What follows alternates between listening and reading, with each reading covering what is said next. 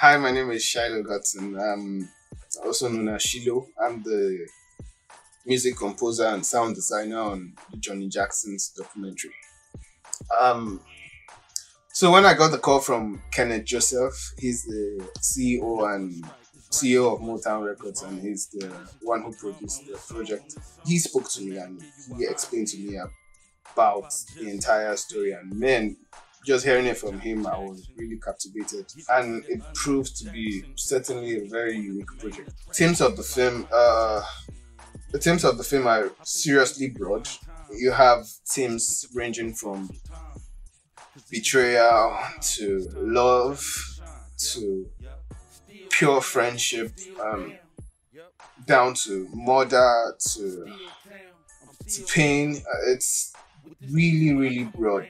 He got back to me and he was like, he wanted me to stick with the unconventional way.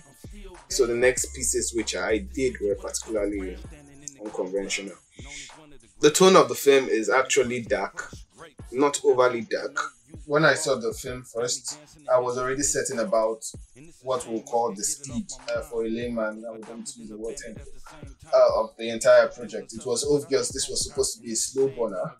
For the love team, instead of going with the regular stuff which we've all come accustomed to, which is the violin, we ensured everything rested particularly on the cello, particularly because it has this dark vibe, and that could actually compensate the atmosphere of the film, which was generally dark. It's important for musicians, it's important for those who are yet to hit their prime.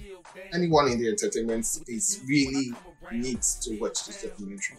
It shows how much decisions could affect and impact your career. It shows how much decisions could prolong or end your career short. It also shows something which is very neglected, which is how much addiction plays a role in unfulfilled potentials, and you couldn't see it better than you see in this documentary. The Johnny Jackson documentary is a must watch.